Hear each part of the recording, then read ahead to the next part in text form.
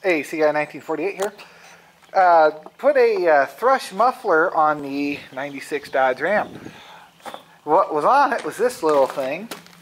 It's actually a pretty good size muffler they had on there, but as you can see, it had a few holes in it, and as you can hear, quite a bit of rust. Look at that. Even where the numbers are, it routed holes through. I don't know if you can see it, there's actually holes routed through the middle of the numbers. So yeah, I had a Thrush Welded muffler that I actually bought for the Falcon, but I never ended up using it on it. I need to do a review on these tires. They're doing really well. I like them. These Thunder track grips. But I threw that on there. I had to adapt it, and I put an adapter on there to space it out so it would fit. But yeah, it sounds really good. But I think I might put something a little quieter on there. I don't know yet. It's a little bit on the loud side. And I bought a tip for it. So I'll go ahead and fire that up.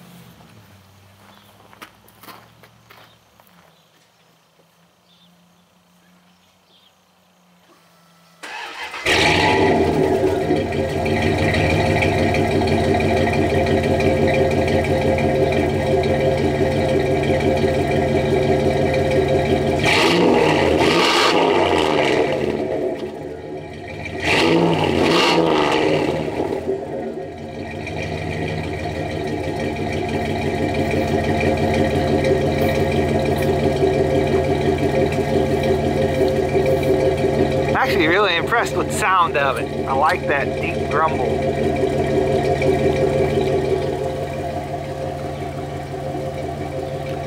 But like I say, it's not unbearably loud. It's just a little bit loud.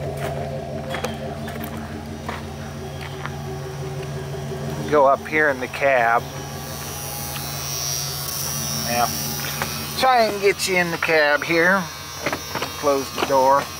Having a tripod makes things difficult, doesn't it? This truck's up to 187,906 miles on it.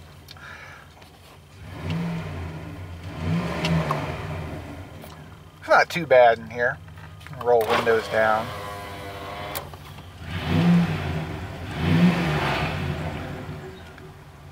Trying not to wake neighbors up. I think they're up already though. But alright.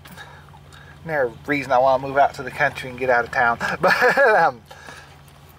alright, yeah. A little update on this truck while we're here. The Infinity sound system radio finally quit working, so I just put a normal one in here, but the speakers and everything still work. This little oh, I can't remember what it was. It was a car auto drive. This little adapter thing's been doing good. I got a CB installed up there, a little Undlin. There's a Pro 510XL. I just got it stuffed up there. I need to do a little better cable management, but I got it run out to the Hustler. What is it? Neutronics Hustler antennas, I believe is what they are. But it works good. It's good reception, even with the antennas slanted back the way they are.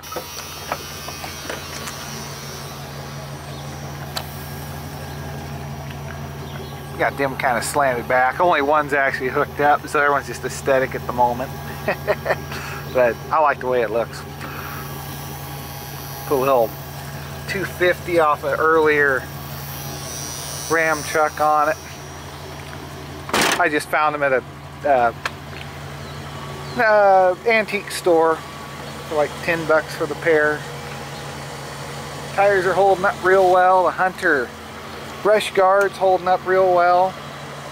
The headlights, Super 4x4 headlights, they're doing real good. They still work great. These projector headlights, I don't know if I actually did a video on them. No, I don't think I did. I have to do a video on these. I see on the forums that a lot of questions get asked about these. They're not that great. They put out light, but I'll show you how they look. Alright, there you go. There it is, all lit up. It's got 2 halo beams, and then this strip that goes across the top. Now to wire these in was quite a trick. It's not just plug and play. It claims it is, but it's definitely not. And I don't remember exactly what wires I had to switch, but maybe I'll look on the back here and see if we can show you what I had to do here. By the way, I took the truck lights off that parts truck I bought, the fog lights, and I stuck them in. I just got them wired in with the, I think I put them in with the parking light. I don't remember. I just ran the wire. I took the whole wiring harness, clipped them together, and just ran it up with that. So now I got fog lights on both sides, so that looks pretty good. But the trick with these is this never had fog lights. I'll have to see if I can find the part and show you what I did. Alright, let's start with why I did on these fog lights. Originally, since this truck never had fog lights, I would have had to take this whole plastic bezel, this piece, in this whole piece goes all the way across here. I would have had to take this whole piece out, and that would have required me taking this brush guard off, the bumper off, bending it forward, undoing the clips that holds this in, and then snaking it out through the back there. I didn't want to do that. So I took my little cut-off wheel here. I went so far in, and this here is actually what was in there, and the light won't fit. But the good thing about these bumpers is they already have up under here, you probably can't see it, but no. But you can pop this up, and it's already got the holes there where these actually mount in. So I just took the bolts, stuck them through, and I was able to clip this in. But the trick was, I had to go in, cut about this much, I don't know, inch, 2 inch, something like that. But what I did, I took this, I went in there and just cut all the way around the circle. I took this guard off and just did a whole circle just like that. Filed it down. And honestly, I like the way it looks better, because the other ones always had this giant gap around these, and this one here, it's a lot more flush looking. I mean, there's still a little gap, but it looks more like it's just, it doesn't have a ton of gap around it. So, alright, there's that. Now let's talk about the other light. Alright, now we move on to the headlights. Now someone's going to say that I did that wrong, and you're right. But it was the middle of winter, that's what I had on hand, and that's what I went with. So, I've yet to have any issues with it. No moisture gets up in here really, and I got plenty of other lights to get me home if one of these decides to stop working. So, I'm not real worried about it, so neither should you. But don't do this with yours. So, on this one, it was a real pain to get all the halo lights and the light strip to work. They all had their own positive and negative coming off of them on this. So I took all the positives and put them together into one wire. I spliced them all together into one, and then all the negatives I put together into one.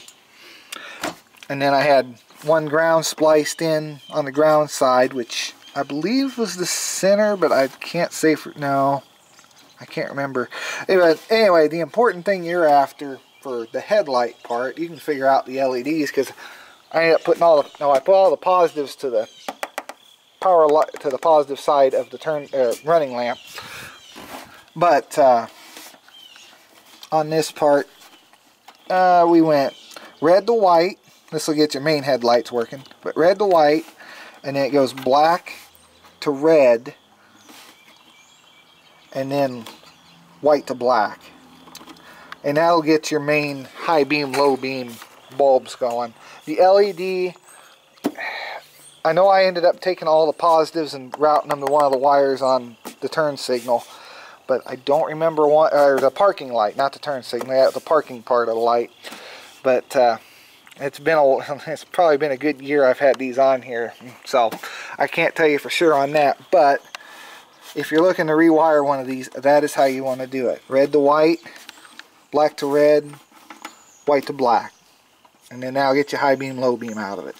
But give yourself enough room off the back of this plug here, and give yourself enough room here, so you got room to splice them together right. So there you go on that. But I don't really recommend these. I think once these get all cloudy and start going bad, I think I'm just going to go back to factory and just run with them. because these kind of look cool, but at the same time the amount of light, and then the housings, they don't, the beam that they put off, one's like really high and I can't adjust it any lower, and the other one's really low and I can't adjust it any higher. So it does me a lot of good. So actually these yellow fog lights here kind of make up the middle ground that it misses, and then those other fog lights, you know, they're like real close up, but yeah. So that's about it on that. Ended up getting a new water pump put in this truck. It was the same day I was getting these tires put on. They had it up on the rack there, and it started leaking antifreeze. So got that changed out, and yeah, other than that, no real issues with this truck. Runs great, and transmission still shifts smooth. 360 Magnum. Love this truck. The four-wheel drive works great in the winter. I had those Firestone Destinations on that truck. Transforce All-Terrains is what I had on this, or what it came with. And they did really great in the snow. Between this truck's weight and those, I didn't even notice I was driving on snow. So I'm hoping these things bite in and do pretty good. There's a lot of grip on there. I have to do these things. I have to get their own video at some point. I keep telling myself that, and still haven't done it. Still got the rust hole. She's needs new front fenders really, and starting to get a little surface rust down here. I don't like that. Well, I took some oil and sprayed it all up into here, and it seems like it stopped it. It hasn't really gotten any worse.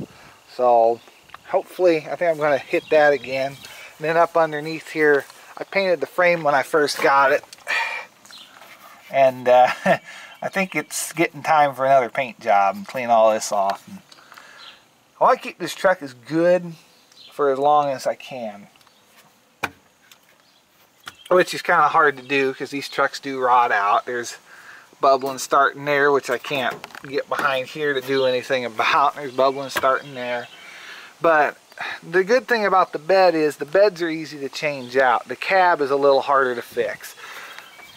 The clear coat, it's peeling. I figured it would. When I first got this truck, I ended up doing some Rust-Oleum clear coat. It kind of helped it a little bit. There's still a little bit of shine to that, but the factory clear coat's coming off. Hopefully that doesn't take my decal off with it. Oh well, they were cheap. But I loved it. It's got that. I always see online people are like, where can I get those? And I'm like, I don't know, but I think there is a place that started remaking them, but they're expensive. It's missing the A, and the other one's missing the part of the letter, but I don't care. But all right, well,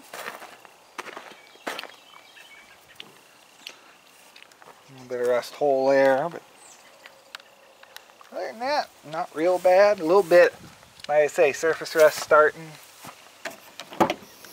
Down in there's good yet.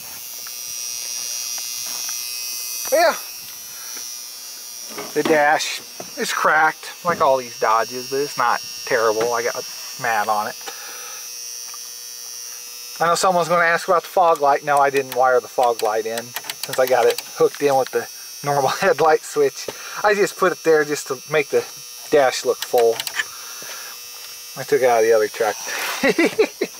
I was originally gonna do that, but I got looking at it, and I'd have to steal all the wires out of that, because this actually doesn't have a wire ran up like I hoped it would, like a factory wire, just to plug it in real quick. Because down under the front cross member, there's actually a plug for the plug-in for that, is that for the headlights, or fog lights, where they come in. It's actually there, but there's nothing up here. So I'm guessing like somewhere at the fuse box, or the fuse box under the hood, there must be wires that run up to this switch.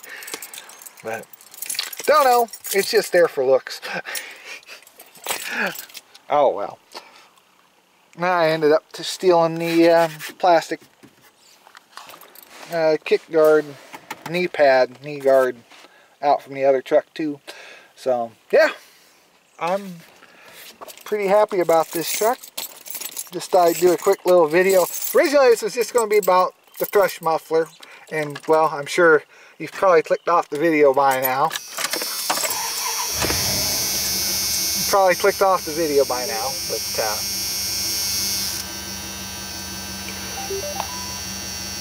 sounds good. But yeah, thanks for watching. Just a quick little video on something. I felt like making some sort of video today. Just been busy and just haven't had a ton of time, and hopefully I'll be getting more videos out on that thing, that there, 1951 Minneapolis Moline Model V. Boy, the last video I actually did on this, I think I still had the front end apart. I think the last one I had all this front end apart yet, but I've got rear end apart right now, and that was the big thing, waiting on bearings to come in. And now I got in on that held hauler, which is looking really good. That's all done. But this here, I don't know if you saw the first video, but had a lot of play in it, and now it's all good. Need new bearings put in it, and so. But yeah, pretty happy with it. Need to get all the, well, I want to take this rear end apart further. That's part of the reason it's been taking me so long. I want to take these wheels off. I want to take the fenders off and strip everything down. I want to get into these bottom housings, take them off, drain them, put new fluids in them, reseal them. And you know, that just, it takes time, and then I gotta work on getting the engine going, and it's just finding the time to do all this is just getting harder, and then it's going in the winter, and yeah, so I don't know how many more projects there are going to be this year, and there really haven't been that many videos this year either, I know. But maybe next year I'll get a little more into making these if I get a little more time. I'm hoping once I get that shed put up that my shed and my new house and everything, get that all done. It's been a real slow process, waiting on paperwork to clear, and just but yeah, hoping to get I'm gonna have to do a lot of Bondo filling in on that fender. Did some over here. It started to turn out all right, but yeah, but hoping get that house, my new house built, and get moved out to the new shop, and maybe I'll be a lot more motivated. And I'm wanting the new shop to be heated and air conditioned, and thinking about putting tubing in the floor for radiant heat so I can work out during the winter. Just I'm gonna build it right, you know, because this here is not quite built right. It was thrown on a pretty junky concrete slab, and I did get the water to stop coming up in here and fixed all the drainage issues over there. Well, most of the drainage issues are still need to get on that building there, but I got a trench dug all the way out, so it drains away. So that makes a big difference. But this is just kind of a vlog, I guess. Alright, well, I don't know what else to say about it. Thanks for watching. I did do a video on that thing. I'm going to see if I got enough good footage yet to this little kerosene heater. I don't know if it'd fire up right now or not.